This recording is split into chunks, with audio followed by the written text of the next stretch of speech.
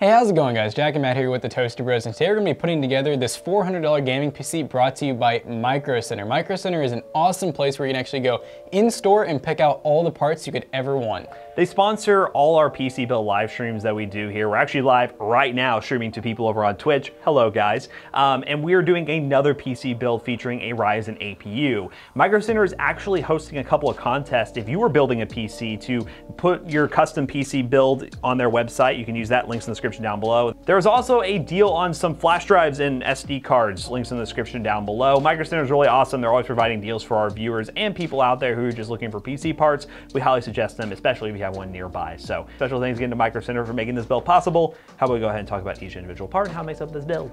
So for the processor and the graphics card, we have the Ryzen 5 3400G. So this is an APU, meaning it has both integrated graphics and it's the actual processor. It's a 4-core, 8 threads, so it's kind of up there with like the 3100 and a little bit lacking of the 3300X. So if you can find those for cheaper and a graphics card, absolutely go for it. But for this build, we're going all small form factor, low power, low budget, and it does have an upgrade path.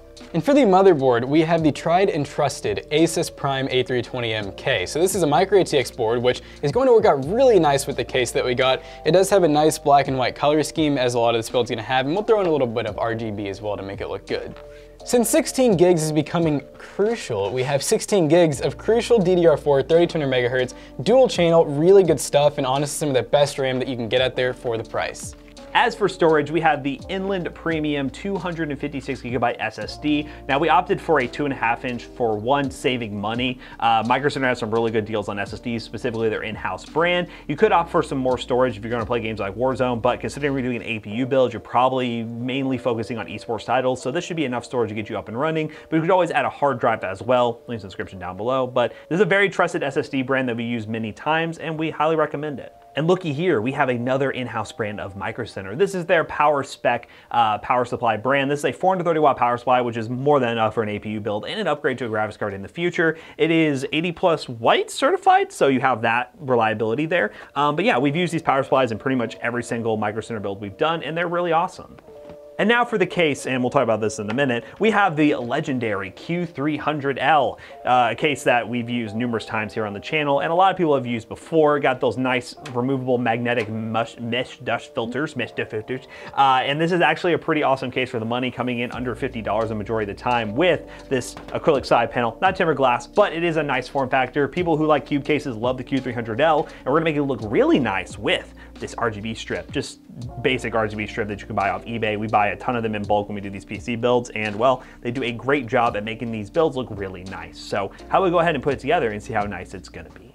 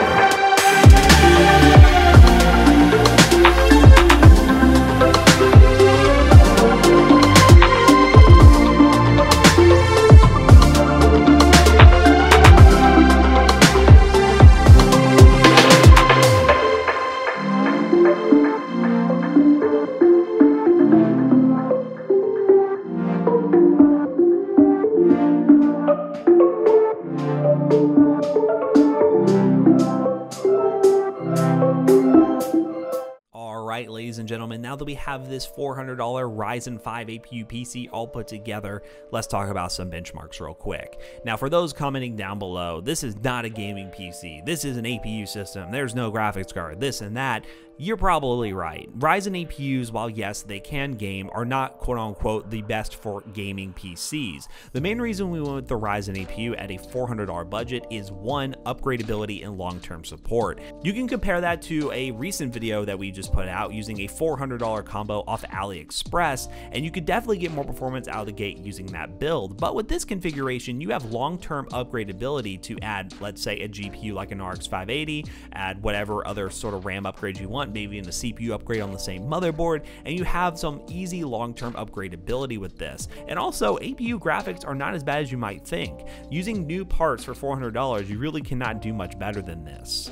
Now, while it is a decent option for $400, there are some limitations, but in games like Valorant, which you're seeing on screen right now on high settings 1080p, you have absolutely no problems whatsoever getting over 100 FPS, which is to be expected. Valorant's kind of an easy game to run, but if you do use an APU, you are going to have an advantage over something like Intel integrated graphics, which are, well, very lackluster to say the least. The same goes for games like Fortnite. While you're not going to be getting over 144 FPS on high refresh rate, you can get over 60 FPS most of the time using pro settings. There are some dips down below 60 here and there, but if you do want to crank the resolution down to maybe like 1600 by 900, you can most certainly keep that frame rate above 60. Ryzen APUs are only as good as what you're willing to compromise on. Resolution is the #1 thing. If you're willing to play on a resolution like 1600 by 900, you could certainly get more FPS, and in a game like Fortnite, that would definitely be pretty beneficial, especially considering you are probably hovering a little bit below 60 most of the time.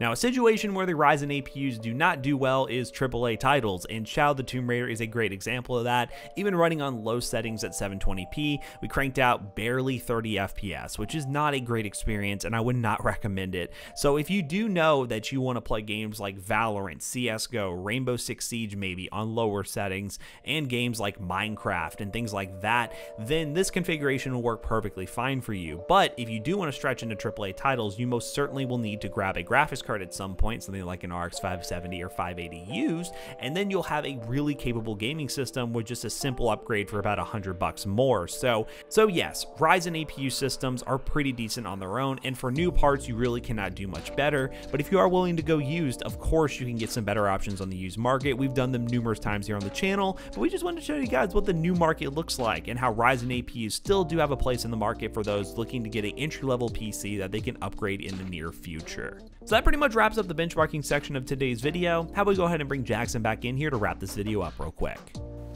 Alright guys, so as you can see in 2020, the APUs, they still have a place in this market. The Ryzen 5 3400G, especially at its price point, is still pretty comparable, and it's super easy just to slap a GPU in here like an RX 580 or above and get some really awesome performance out of it. So for $400 using all new parts, the APU option is still very viable, and the person who won this PC during our Twitch stream, if you guys aren't following already, go to twitch.tv/, hit that follow button, is going to really enjoy this computer and will have a really awesome upgrade path behind it.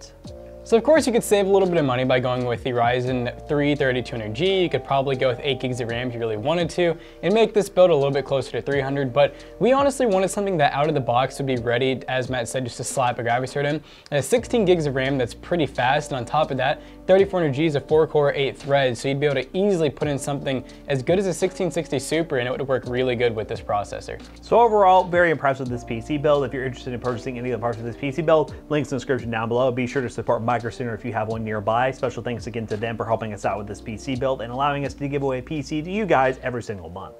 So if you guys haven't already, don't forget to check out our other 2 YouTube channels and also our twitch.tv/toastybros. Don't forget to like, comment, and subscribe. We'll see you guys in the next one. And I think we should go bug Microcenter to figure out the next build. Yeah, what's the next one? $10,000? I think so.